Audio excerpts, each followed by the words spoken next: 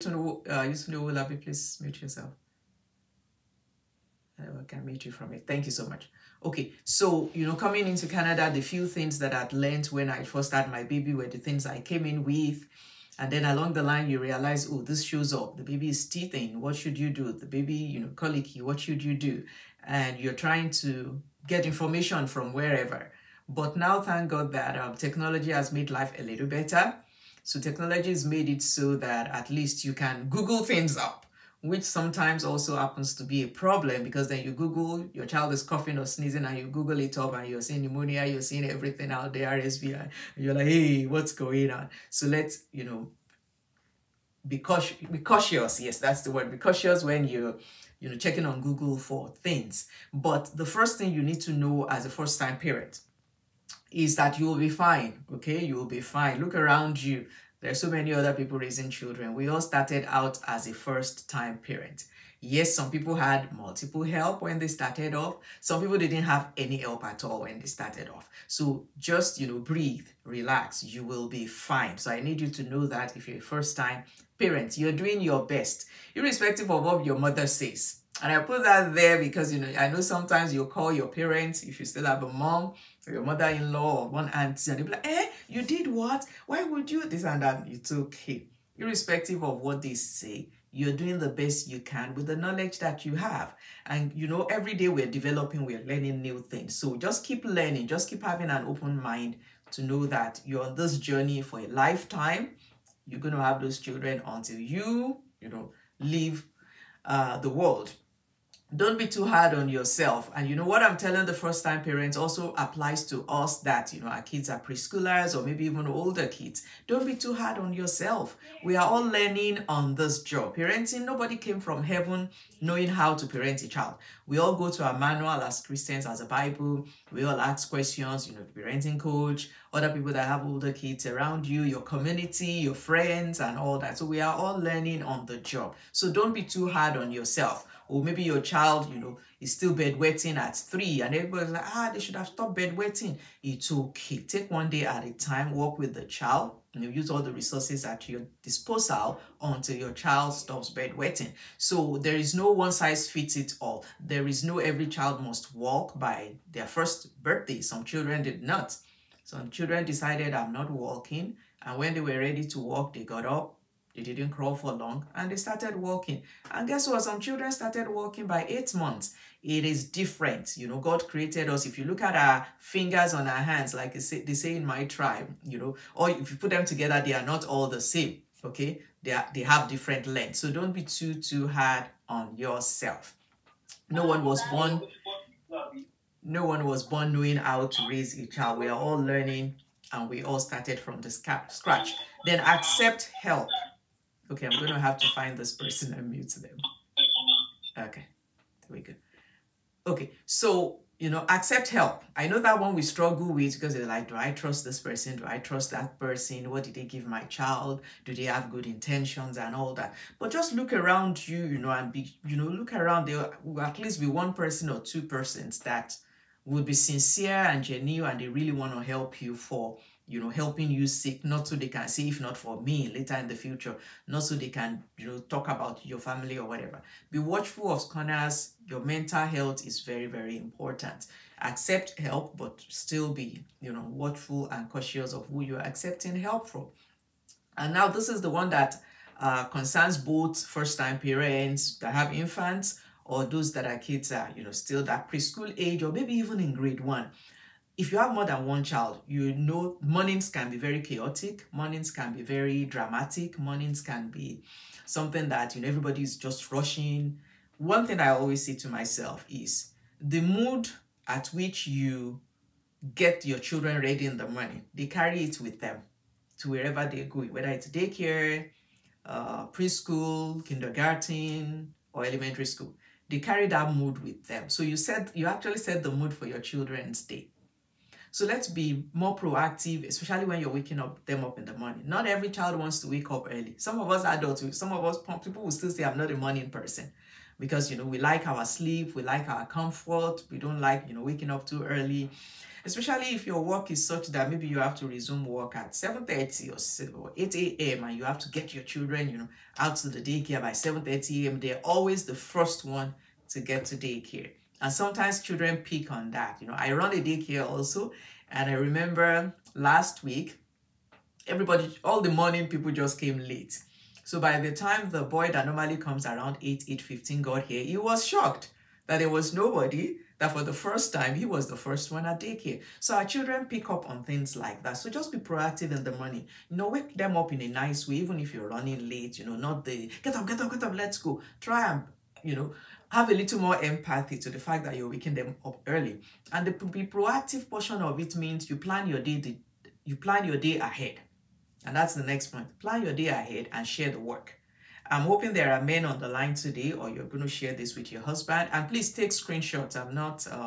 I will try and share the PowerPoints, but I'm talking more than what's on the PowerPoint. So I can still share with the PowerPoint later. Plan the day ahead, share the work. Back in the days when we were younger, daddies just got dressed and drove and left for work. And mommies had to do everything. But things are changing right now. You're realizing you need both hands at work. And when I was that age, we had aunties and uncles living with us. So there were people mom could send on errand, you do this, you do that. There were helpers around. But now, especially in diaspora, you're on your own with your young children. So I always encourage fathers to get involved. Don't leave it for mommies only. Raise them together as much as you can do. Brushing their teeth, combing their hair, helping them to dress up and stuff like that. Let's do it together. It will make the work easier in the morning. So the other portion of sharing the work is, as your children, there's this funny thing I saw on Instagram the other day about if your child knows how to operate a TV remote, they know how to operate your phone, then they can do chores. Okay, the kids nowadays, it's like they came from heaven with that finger ready to swipe your phone, and they know what to press. They go on YouTube. My nephew the other day went on Facebook Live. So when I saw the Facebook, I looked at it. I said, this mom didn't know that I was doing this. So I notified the mom that your son has been busy, on Facebook. So if they can do that, that means they can pick out clothes, even if all they can pick is their socks and their underwear, and a shirt and a pants to wear the next day. Get them involved in sharing that work so that Friday, Saturday, Sunday, in between that, get your laundry done. By Sunday latest, have their clothes picked out for 5 days of the week and stack them somewhere. So it's not in the morning that you're sorting through, looking for socks, looking for everything. In fact, when my kids were younger, and even the youngest one now that's turning 10, she still does it. She knows by tomorrow she has to have her 5 clothes for the school week set out, including underwear and socks.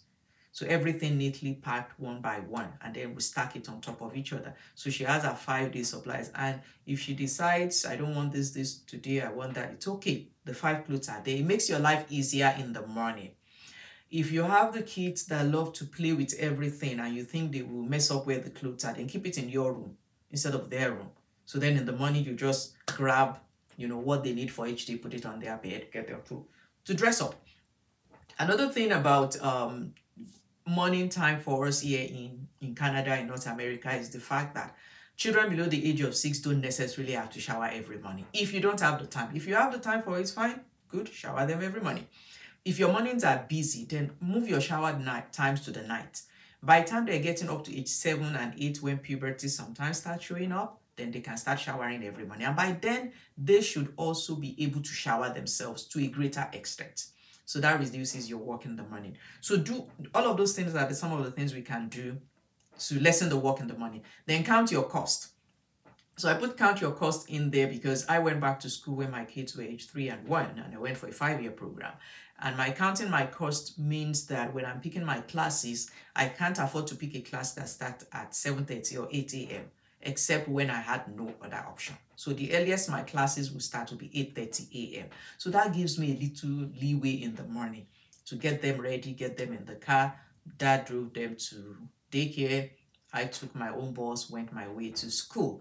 I also counted my cost in knowing what time my classes will end during the day, go to the library before pick-up time from daycare. So you count all of that, you factor all of that. What kind of job do you have? If you work evenings, then you know, okay, the other spouse must work day or something like that, so that there's an overlap of, both of you being at home with them. And when both of you are not, at least one person is at home. And be prepared. Things can happen in the morning. Someone might have a running nose and you're debating, can they go to school? Can they not go to school? Have a village around you so that there's at least someone you can call. And if there's nobody, does your work know? How do you go about calling for family leave and all that? The last point here is take advantage of driving time for breakfast. So one thing I realized is most of the mornings we're fighting our children over eat your breakfast. Okay. So I see someone was saying they couldn't get in, but they've gotten in now. Okay. So, let them eat in the car. My car was a messy car when my kids were younger. And then there's another slide I will talk about doing chores together. So we now clean the car together later on a weekend. So their food. So I have a few things here. Ziploc bag is the first one. Ziploc bag is one of your best friends when you have children that age. Containers are good also if you have the time to do dishes, or maybe you have a dishwasher or something like that. But sometimes I find that just bread, 2 slices of bread with jam in the with jam on it, and cut it up in small bites and put it in a Ziploc and have a sippy cup. So I couldn't find my sippy cup. I think I've taken everything today here. A sippy cup, something with a straw that if it falls down in your car, it won't spill that much. Grab it, have it already. Because you're going to run late in the morning. Get them into their car seats. They're still in car seats till age 8, so everybody is in car seats. Get it into their car seat, put the cups there, give them their food. I run a daycare, so I have 2 kids that come really early in the morning, and most times they show up with their breakfast in the Ziploc bag and their sippy cup. Immediately they come in, put it on the table, go wash your hands, sit down and eat your breakfast. So that's where you also need to network with whoever your child caregiver is, to let them know you have busy mornings, I'll drop them off early. Can you please make sure they eat their breakfast? And the daycare my kids were in that time, they were very good with that also, because my kids happened to be one of the first that came each day. Network with other parents. And like I said, there will be the time that you might need to go do something and your daycare is closed, maybe it's a weekend. Have another family friend, whether an older person or a younger person raising children around your age, or a middle-aged person that has older children. But also be careful, in the environment you're taking your children into. Just make sure it's a safe place that you're taking them into. So networking with others is very, very important. Raising children in diaspora, you need your village. You have to find your village. If you're a person of faith and you go to a church, find people within the church. Find people within your community that speak your language. Even people at work. Sometimes you make friends from work. I remember when we first moved to our house where we still live right now, the neighbor across the street also happened to be a registered nurse. And then she happens to know some of the African people that I knew. She's Caucasian. So we got talking, we talk on nursing. My children can go over there. We call her grandma, and all that. She had cats, grandma with the cat. I didn't like cats, but I needed help. So my kids could go over there. For anything I need to go grocery shopping and I don't want to take them with me, I can quickly shove them over there for a couple of hours and do that. So networking is very, very important. It saves you a lot of headache. Catch them young. Catch them young. We really, really have to catch them young. On this page right now, this is my daycare. This is one of the rooms at my daycare. And sometimes when we're doing cleaning up after in the afternoon or something spills or anything, I get them involved in it. So this girl right here is 5 years old. She was just standing in the hallway that day, just looking around, and I'm like, oh, would you like to mop the room with me? Okay, I will sweep and you do the mopping. So it wasn't a command, it was a suggestion. Would you like to mop the floors with me? And she said, yes, she would like to try it. And one thing with children at this age is things look interesting to them. So the fact that this mop had a lever where her hand is that she has to press for the water to spray on the floor, that was enough attraction for her. So she was more than happy to mop the floor. Now, did she mop it 100% right? No. But at this stage, she feels important. She feels she's doing something. She's taking some of the work I'm supposed to do. I know she's a daycare child. I know her parents are paying me for her to be there. But the fact also remains that the way the education system is made for this age here, it encourages autonomy. It encourages skill building. It encourages You getting them involved in what you're doing. So before COVID, we were really encouraged that when we're serving food for them, let someone put out the plate, put the food in the middle of the table for the preschoolers, and let them serve themselves. But when COVID came, we stopped that, just so people are not touching too many things. And I just haven't restarted that at my daycare. So back then, we will have milk in a small size jug, and somebody will pour milk for the others. Somebody will put the cups out. So when your child at home pretends like they can't do anything, they're pretending. If they are in daycare, they can do certain things. Because in the daycare setting, a licensed daycare setting, we are expected to encourage them to do stuff like this. So if we're going outside to play in snow time, we're supposed to just tell them it's time to dress up. I have a picture on the wall. What is the first thing to do? The first thing to do is put your snow pants on. The next thing to do is put your jacket on. The next thing to do is your boots. The next thing is your mittens and your toque and stuff like that. And most of the time, they do it themselves. And this is where community helps them. Some of them come, they can't do anything. They just sit there looking at everybody else. They sit there looking at you, expecting you to do it for them. Because at home, parents, we've done everything for them. But after a week, 2 weeks, 3 weeks, and they see everyone else is dressed and ready to go, and we're waiting for them, they start learning to do things by themselves. And before you know it, within a month, even for some of them, they can dress themselves up. So check that at home. How much stuff can my child do on their own? Once you know they can do it, back off. That reduces your work. Let them do it. When a child makes a mess, they pour water on the table or spill water on the floor, don't be so quick to grab the towel and mop it for them. Hand them the towel and say, clean up your mess. That's one of the words at daycare, clean up. If you make a mess, you clean it up. And they are happy to do it at daycare. So why shouldn't they do it at home? Get them involved, in day-to-day activities. Make it fun for them. I'll see if this one will play. It's going to be a little bit noisy. It's at daycare one of the days. We were done eating, and there's the little girl in the, in the high chair, and this boy was just playing around. I'm like, oh, would you like to clean our table for me? And I gave her wipes. And that's another thing that you need to have in your home if you're raising little children. Okay. Yeah, it works.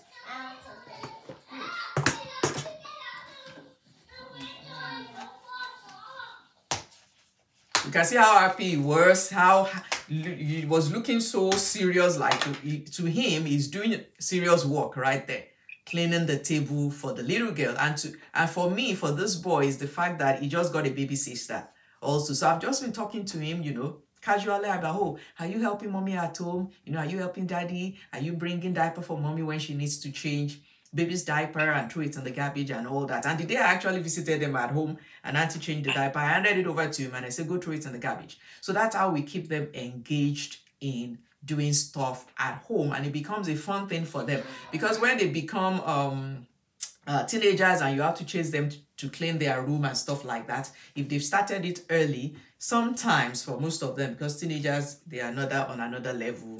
We had a session for teenagers yesterday. If you have them, it's another level of grace to raise teenagers and young adults. But do it so that at least it's inside of them already. They know that this is something I am supposed to do. So I'm just going to show us some of the things that I always encourage people that have younger children to have at home is wipes. So that boy was cleaning the table with wipes. But sometimes I would do face cloth. Like this face cloth, it's a pack of 4. It's from Dollarama. I believe it's just $4. This one is $4 in different colors.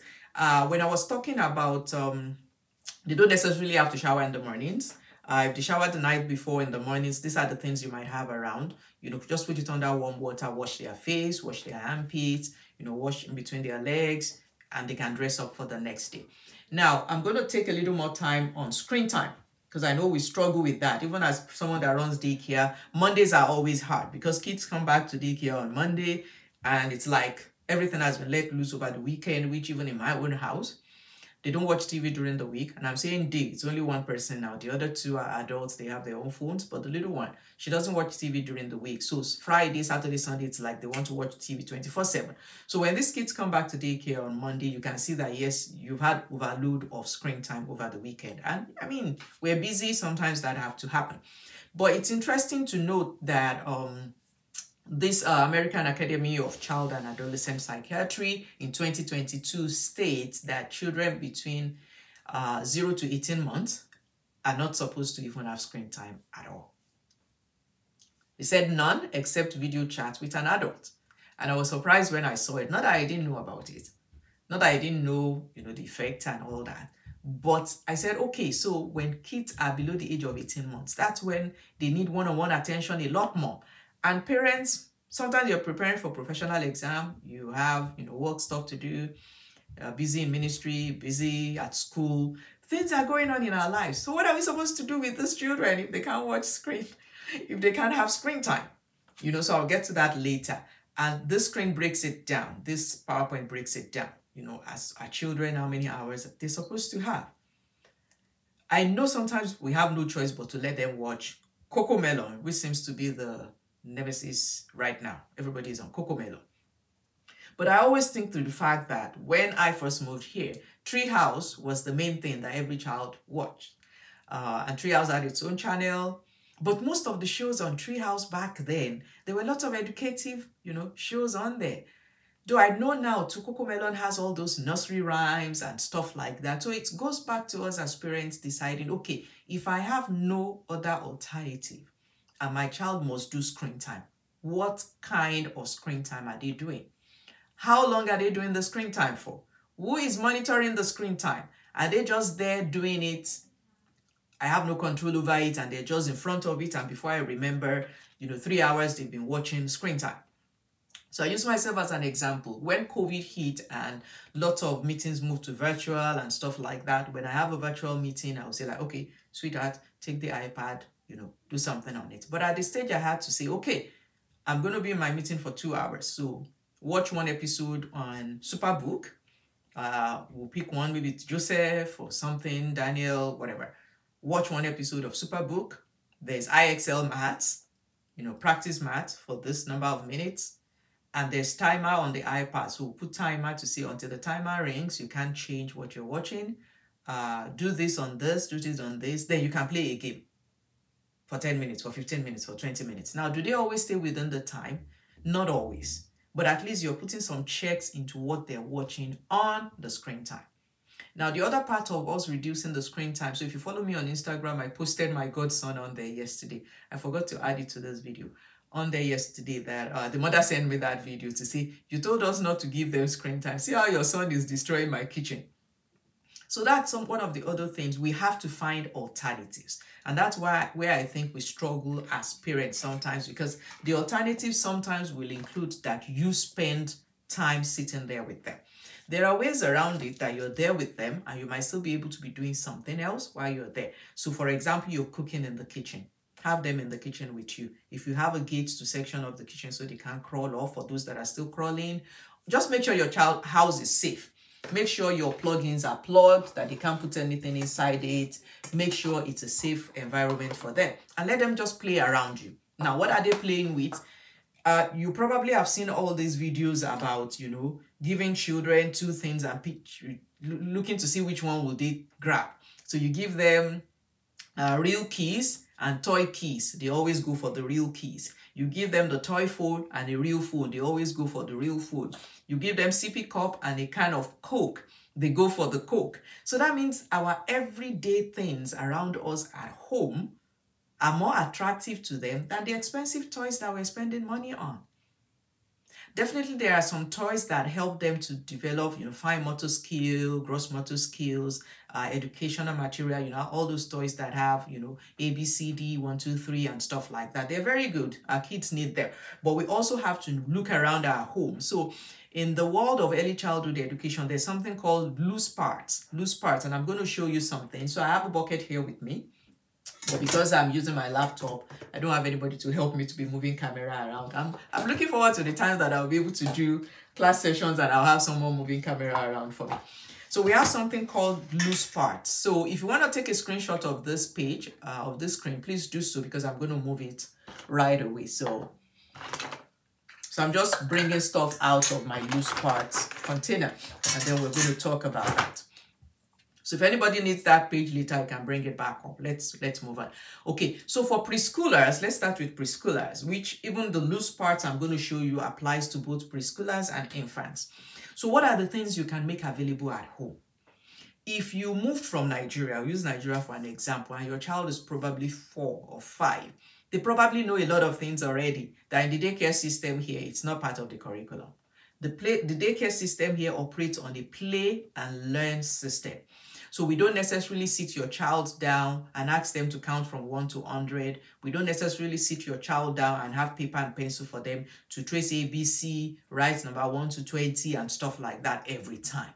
I do it off and on. But in the process of play, they learn all of those things anyway. So that's the way the system works here. So if you have children from Africa that you brought in here that already know most of those things, then go to stores like, Dollar Store, Dollarama, and find all those kindergarten or preschool books and, pencil, markers and everything, and have them work on it. And I allow it at my daycare. Some kids bring theirs to daycare.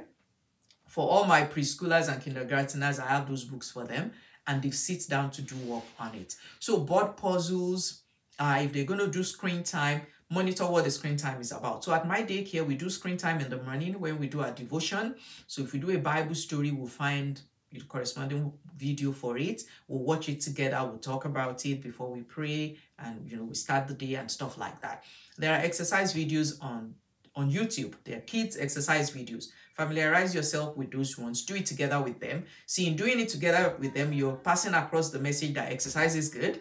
You're getting your exercise. You're getting them occupied for a little while. You still screen time, but the screen time is also teaching you something else. There are educational videos. During COVID, we got interested in watching videos of interesting places in the world, under the sea, mountains and things like that. And those are interesting things that even me, myself, some of those places I didn't know.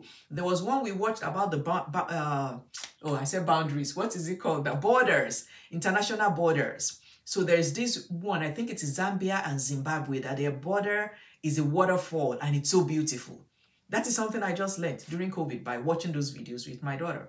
Baking shows, 5-minute craft shows. If you've watched those kids baking shows before, you see children as young as 7, 8, 9 competing. And some of them win and they'll say, I've been baking since I was 5. They learned it from somewhere. So those are skills that our children can gain from screen time if we absolutely have no other option but to make sure, but to let them have screen time.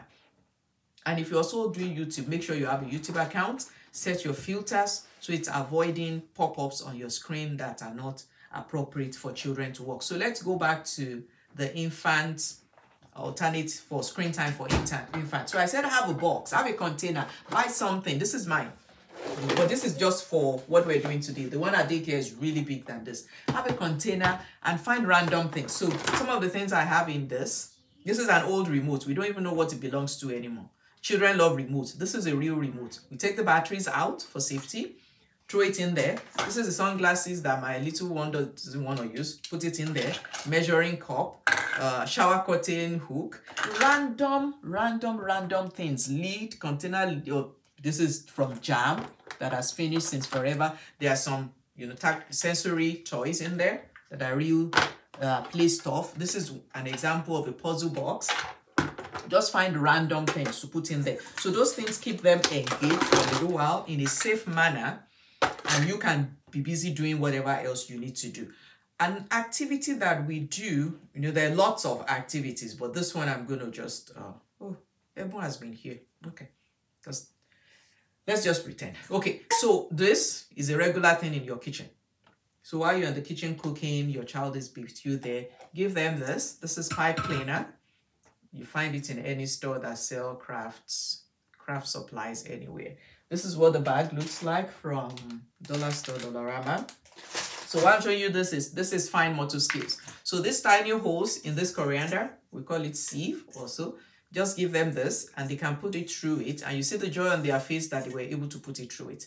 And you can have them put it through it. The older one, they can put it and interlock it and keep doing it until they have so many colors in there. So activities like that are some of the diversion that we need to create for our children. So I don't throw things out anymore since I started running daycare, because everything that you think is junk that you want to throw out, trust me, put it in that container with your loose part. We call it loose part. And you see your children have fun for hours. They will even build a tower out of random things. Like here, this is even the glasses case that I'm not using anymore. It's part of loose parts. They will play with it. Random things, and they will be happy. Another thing they can do going back to chores is, this is magic eraser. So occasionally you look at the walls of your house, they need to be cleaned. Give everybody a magic eraser. Get it wet, hand it over, you to join them. This is your spot of the wall. This is my side of the wall, and clean it.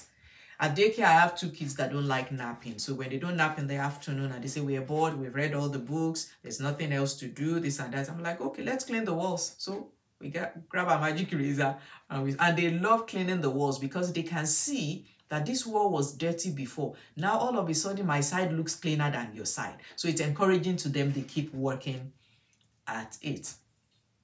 So this portion here, I will be talking about teaching our children about safety. There are videos online you can watch. There's a video link that I put here, but I'm not going to bother to play it. I can send the, if you're on my parenting page on Instagram, you have this video already. I know I sent it out immediately that day. So teach your children about safety. You know, don't run in the parking lot. Don't put pencil or anything into the plug-in in the wall. Don't talk to strangers. Don't open the front door when somebody knocks without me there saying open the door. You know, things like that. We need to educate our children about it. And safe touch, it's very, very important. And that's why I like this video, because at the end of the day of this video, it talks about good touch and bad touch. And there's so many books online. I'm still looking for a PDF version of Don't Touch My Body or something like that for boys and girls. When I find it, I'll send it out. But there is this book, and this was a little touchy for me when I brought it up this morning, because the author is late, Pastor Nomthi Udukoya. So she did this book, No, Don't Touch Me There. And it's a very good book. It's available on Amazon. You can buy the Kindle version, download it, and read. And by the time your child is getting, you know, 5, in fact, I would say 4, 5, 6, you know, educate them, watch shows like this together about, you know what, nobody should touch you here, nobody should touch you there. Those are only the parts that, you know, when I'm bathing you, I'm allowed to touch it. If anybody touches you there and say, this is our little secret, don't tell anybody else, that is your, you know, that is your way of knowing that that person has no good intentions for you. And feel free to come tell mommy or daddy about what that person did to you. So we need to be very, very wise. You know, we're living in a world right now that certain things that we didn't know about when we were younger are beginning to happen, and we can't afford to turn a blind eye to it. So we have to educate our children earlier. Sex education is starting in school earlier. They're going into real details with them. There are books in the school libraries that children in grade 4 can borrow, and there was one that goes real into detail about touching each other's penis and vagina and how their body felt good about it. And this book was for grade 4 students. So we need to be very, very proactive when it comes to teaching our children stuff like that. Now, I will say here, if anybody has any question, please be dropping it in the chat box now. I'm almost done with the PowerPoint, and then I will take questions at the end, and then we can call it a day. So some of the activities like I was talking about, I sincerely know that when you're in a hurry and you have a few time to do stuff, you don't want anybody helping you that will make extra mess. But if we don't let them help us and make that extra mess, they will not learn. And you have to keep the end goal in mind. You're trying to raise children that later will be able to stand and do stuff by themselves. So they need to start practicing as early as that daycare age. So squeezing and peeling oranges. The small tangerine oranges, before COVID, we used to give it to the kids at daycare, and they found it interesting that they could open it themselves. So that's part of the thing. Instead of opening it for them every time, let them try it. Playing with blocks, brushing their hair, brushing their teeth, zippers on their jacket, pouring water in a cup, drinking from a cup. Kids save scissors. So at daycare, another activity we do is the flyers that get delivered in your mailbox. I keep them. And there are days that we practice how to use the scissors. And when we first started practicing, I sent a message to the parents that keep your scissors out of the way at home. We've started practicing using scissors here, because I know the next thing that will happen is the children will go home and start cutting everything. Cutting table cover, cutting window blind, cutting their bed sheets, you know, stuff like that. So I have to warn the parents about that. But your child needs to learn how to use the scissors. And then we educate them on don't cut anything until your parents are aware and gives you permission to cut it. So those are some of the activities you can take a screenshot that your children need to start doing now. It will make your life easier. It will help them to learn things, and they feel happy when they are able to do some of those things for themselves. Okay, let's find who that is. And your son? is 5. Put it in the 5 steps. Okay, I can't find the person that's talking. If you know yourself, okay, I find you and I've muted you. Okay. Okay. So, oh yeah, there's a video, so I'm going to have us watch this. So let's watch this first.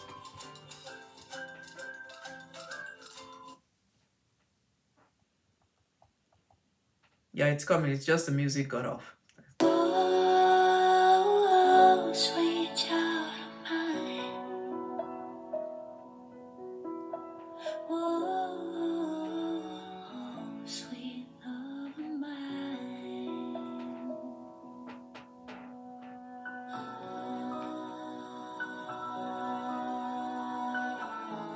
We in the car and JC was crying. And I turned around and this is what's JC doing. What a big sister. And mommy didn't even ask. Hey, Juju. How many scoops, JC, did you put in there? 1.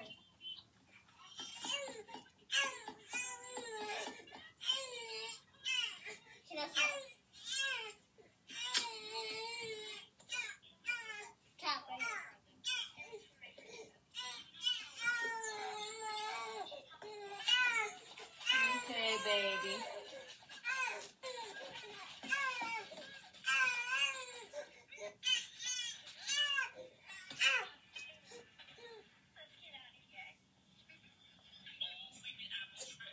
Thanks, baby. Yeah. And then like A poop, yeah. We in the car and JC was crying. I think I attached that twice, so I'm just going to try and move it. We in the car. Yeah, that came off. Okay, so I'm going to, okay, that's the last one. Oops, it skipped that one. Okay, so this little one here, the video came on as a picture. What she was actually doing is taking dishes out of the dishwasher. So initially she was taking just the spoons and the forks and all that, and at the stage she actually carried real plates, like adult size plates, out of the dishwasher. And I think if I remember correctly, she carried one in each hand. And I know we'll be like, oh my God, if she drops it, she will break the plate.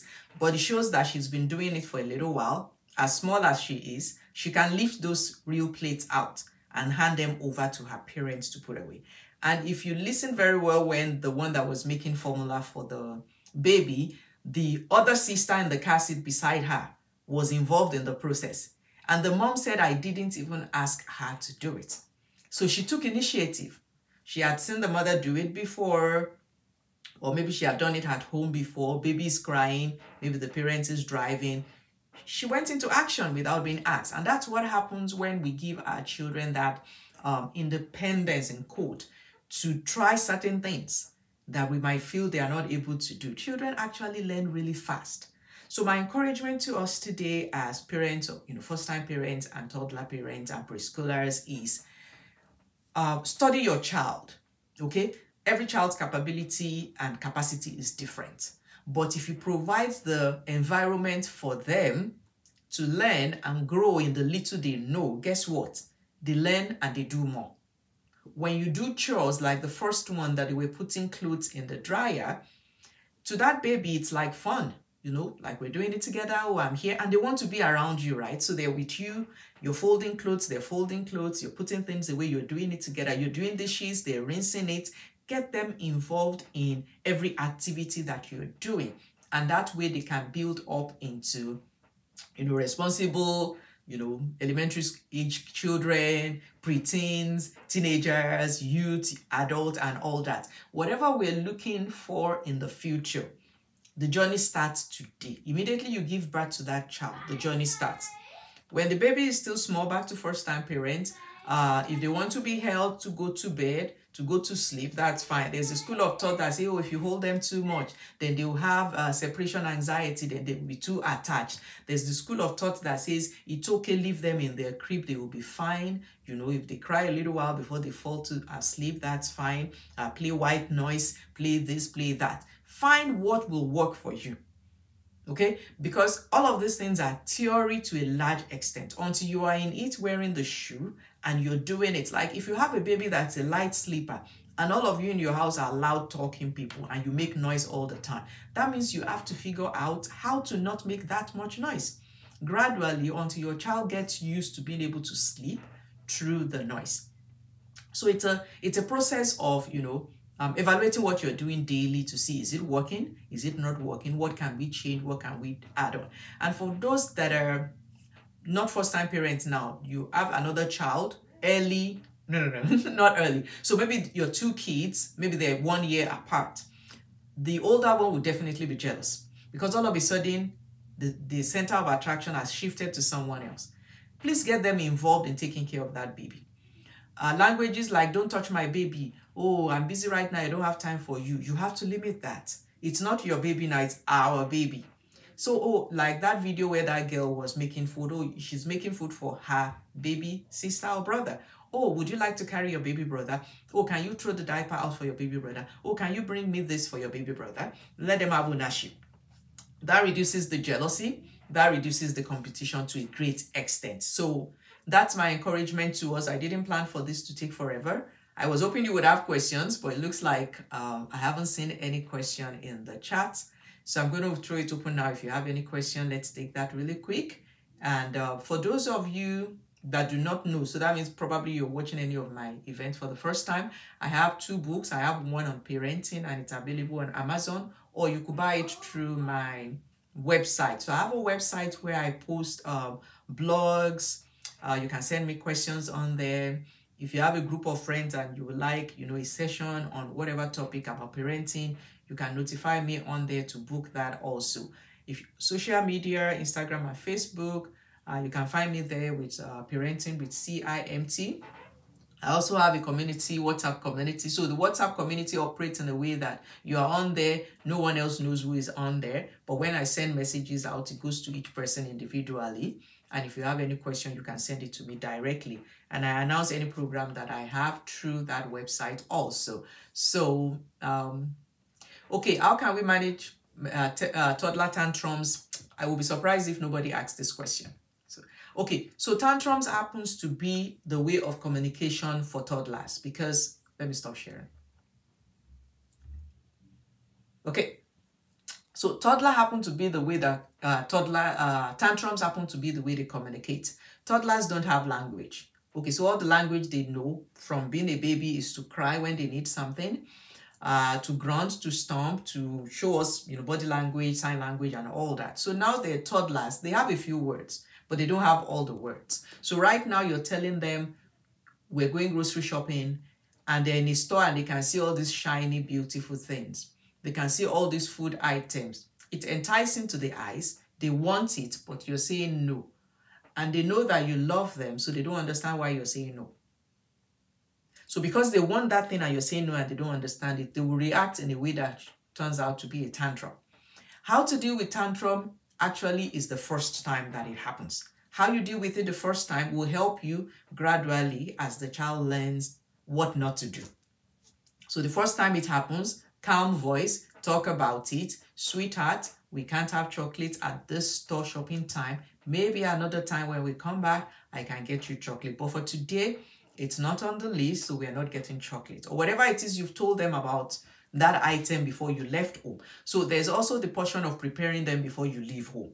But if we're talking people between the age of 18 months and 30 months, they don't understand what you're saying. They're watching your body language. They're watching your facial expression. So when you're explaining stuff like that to them, you have to make sure you're not smiling when what you're trying to tell them is a serious matter. Make sure your face looks serious. Make sure you have a calm language, a calm tone of voice, and say, sweetheart, we're going to the mall or we're going to the store. There are lots of people in the store. It's not nice for one person to be screaming and making noise and making everyone else comfortable. And when we're out there, if you ask me for something, even if you ask nicely, and I don't think you need that thing, I am going to say no. And I need you to accept the no without making a scene. So when we go there, you say, remember we talked about it. I had said no and it's staying as a no. So maybe when we get back home, we can talk about it again. And then next time we come to the store, we can do it. Now, there will be those ones that you can do everything that the book says to do, and they will still throw a tantrum. When it becomes embarrassing, sometimes your only solution is pick up your child and leave the store. And I say this knowing that you really don't have time. You booked that 1 hour to do shopping, and now this child is cutting through your 1 hour. But sometimes that might be the best response for them to get the message. There was this video of this man that the girl did a tantrum in the store. So he took her outside, sat her in front of, on top of the car, who sat there with him. And he was actually recording and say, well, you're crying. I'm recording you. Can you see yourself? Now, we came here to shop and you decided to throw a tantrum. So we're now going to sit here. So that means we're not buying anything. And we're just going to sit here until you're ready to, stop crying. Then we can go back in the store. And if you don't stop crying, then we're going back home. So there are different approaches to it. Last approach that I tried, that I had to try with my kids at a stage was, okay, I'm going grocery shopping. You want to go with me. But the last time we went, you did not behave well. You were making noise because of something I did not get. So this time you're not going with me. But you can only do that if you have a network, if you have a community, if you have a support system that you can say you're staying with auntie while I go grocery shopping. So toddlers, preschoolers at a certain stage, they learn better by experience than from lectures. So you have to try a different approach, and you also have to study your child. What moves them? See, there are some children that the best language they understand is, I told you not to do something and you decided to disobey me and you do it. So this is the TV remote. I'm going to keep it and there will be no TV for 1 day. And they get the message for life. But some people, you can take away all the privileges and whatever, and they will still push your buttons and push your stuff. And this is where we need patience and grace as parents. And we need prayer also to say, God, reveal to me this child. What is the best approach to handle this child? And your children will always be different. So what worked for my first one is not working with the last one right now. So that's my answer to that tantrum issue. You have to play around till you find the right language that your child will understand. So thank you for that question, Sister Sumbo. Any other question from anyone else?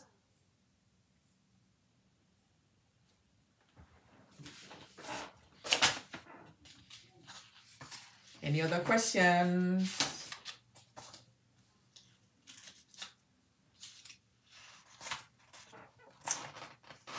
No question?